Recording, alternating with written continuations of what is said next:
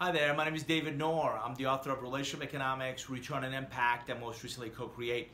I want to welcome you back to the Management Movement newsletter, where on a consistent basis, I try to help those who lead a team to think much more strategically about the relationships both within their organization as well as external to it.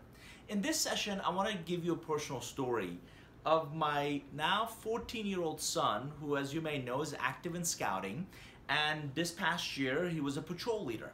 And if you know anything about scouting, a patrol leader is in charge of a few, younger boys, and they lead them a lot through example.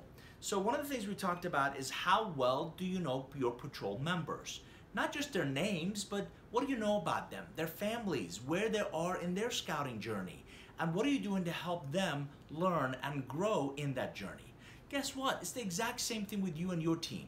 Not just do you know John and Steve and Bob and Nancy and Sue, but how well do you really know them? How well do they trust you? How well do they feel that you really have a relationship with them versus they just come in and check off a list of things they need to do?